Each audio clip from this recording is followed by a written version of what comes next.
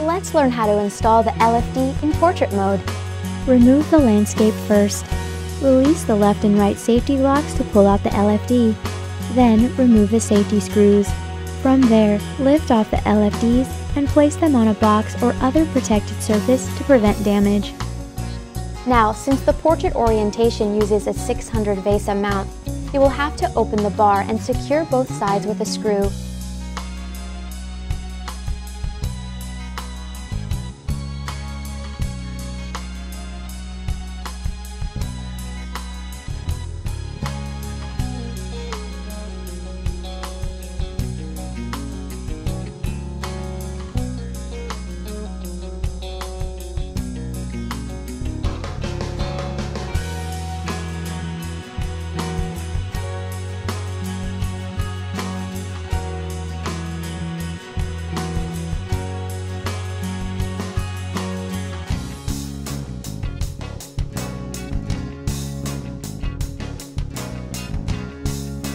Now to use the wall mount in portrait orientation, reassemble it.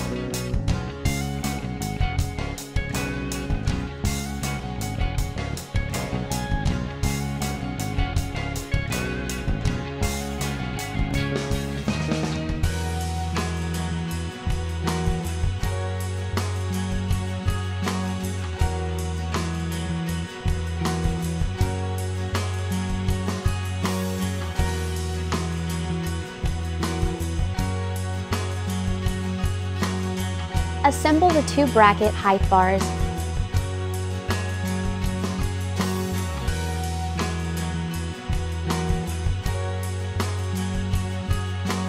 Also make sure the top and the arrow is pointed to the top of the unit.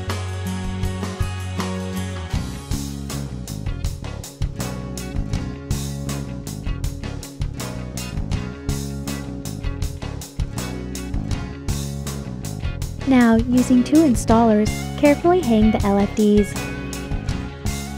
Now, before pushing back, make sure the other LFDs are clear to avoid damage. Lock them on both sides.